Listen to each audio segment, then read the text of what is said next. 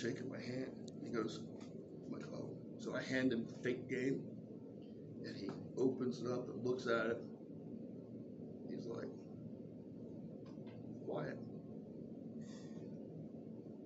Looks at the little cards and goes, is this all about Richmond? And I'm like, yes, sir. It's all about Richmond. It's a trivia game based on. He's like, closes it up and hands it back to me. And I'm like, do I bow?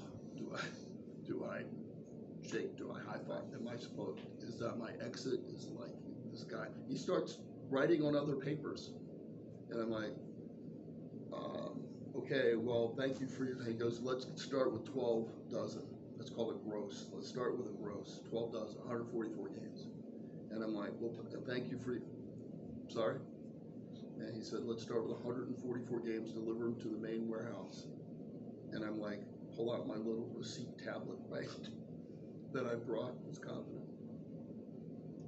Draw up this thing, he signs it, Tallheimer's, stamps the Tallheimer's logo, the whole deal. And I go out into the streets of downtown Richmond, and I'm like an old movie with, I'm just dancing around, utility poles and tap dancing in the street, which I can't do, and just going, hell yes, yes, I got this. Down the street on the cobblestone road, there's a bookstore called Fountain Bookstore, okay? Another piece of Richmond that's relatively well known. I go into there and I'm all jacked up now, and I'm like, hey, got this game. It's a Richmond product. It's all about Richmond. It'll be great for the store. And they're preparing for the Christmas season, right? So they got stuff coming in. And a guy looks at the game, very nice. He goes, yeah, that's really kind of cool, but we just don't have room for it. And so, thanks for coming in. And I'm like, back down to earth, right? And I'm walking out, and in my mind, I was like, I thought, and I'm walking out the door, and I turn back, and I say, hey, look, thanks for your time. Hope you guys have a great holiday season and do really well. And I said, as I'm opening the door, and a chime rang above the door, and I'm like, at least I have Tallheimer's. Thank you. And I take one step out the door, and the guy goes, excuse me? And I said, oh, at least I have Tallheimer's. And he goes, Tallheimer's is going to sell this? And I said, yeah. In fact, here's the order. I didn't say first order. I said, here's an order, and they're ordering another 144. And he goes, let me see it again. And he looks at it, he goes, you know what? Give me a dozen. Write up the receipt for a dozen. And ladies and gentlemen who are listening, every store I walked into after that was the exact same way. I was rejected 100% of the time. But when I took my steps toward the door, I said, oh, thank you, at least I have Tallheimer's. Wait, what? Hold. Roundtree's Luggage and Gifts, which also was down here at the time, not that it would sell down here, they sold more than Tallheimer's. They ended up taking like 4 dozen at the beginning. They ended up selling 388. Remember, I had run 2,500 of them. And so, yeah, I kept getting receipts. And I walked back into Polick Brothers, and the guys were like, here comes that guy again, where he's got his money. And I'm like, they said, come back about the boxes. And I said, yes, sir. And he goes, all right, how's it going? And I went, whoop, whoop, whoop, whoop, laid the receipts out. They looked at them. They're all verified. They're all signed. They're all stamped. They're all whatever. And he goes, when do you want to start?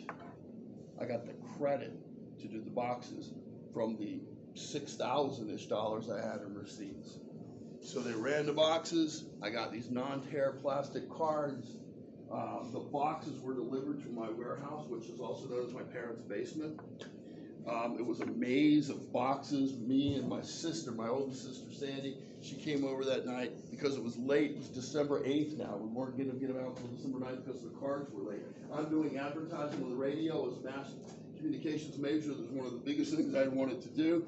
Sandy and I put them all together. We load them on the truck. I mapped out the whole sequence, and I drive delivering these games on December 9th, 1985. And I get them into the stores, get them into this store, and I mapped it out so that I got the full circle around Richmond. I'm in Lothian in Chesterfield County, and I'm pulling out, driving home, and my dad's pickup truck, my delivery vehicle, and it starts to snow really lightly, and I was, that's so poetic, that's so great. And I'm driving home, and I'm exhausted. We stayed up all night long, and I get home, and I walk in. We used to have these answering machines with a little flashing light, right? It wasn't voicemail. And I saw the light flash on my friends wanted to do whatever. And I plopped down, and I'm like really, really just tired, but also thirsty. So I got up, went back to the kitchen to get a bottle of water or whatever's left over in the refrigerator, some orange juice or whatever. And I see the flashing light, and I'm like, all right, let's see what they're up to. I hit the answer machine. Yes, Mr. Croxton, this is Dale from Roundtrees. We sold out of the game already, so if you could get us another 4 dozen as quickly as you possibly can. Boop. Hey, Bo, this is Jim at Fountain Bookstore. They're gone already. We need another dozen. Boop. Hey, this is Mr. Jacobs from Tallheimer's downtown. We need another delivery downtown, but also if you could deliver them to the Westmoreland Center where we could distribute them, we need another 12 dozen. Boop, boop. Everything is sold out. Everything was selling out. People were low on the games. We had 3-4 games left at that. I had done some radio advertising, and I didn't know how receptive it would be. Called my sister Sandy, said, you want to do that again? We stayed up all night again that night, did it again, put the games out. I learned more about economics, the economics process, than I ever learned in my Econ 101 or 102. By the time it was all done, I sold about 2,230-ish games that Christmas season, and took the money that I made off of doing that, bought a sound system and a DJ setup, and had a DJ business in Richmond for 10 years. The only reason I gave that up, which I shouldn't have, was I got my first varsity basketball job. But DJing was weekends, summer times, and holidays, which fits perfectly with teaching when I'm not on summertime, weekends, and holidays. So the game is called Shaco, the trivia game in Metropolitan Richmond. And it is right there.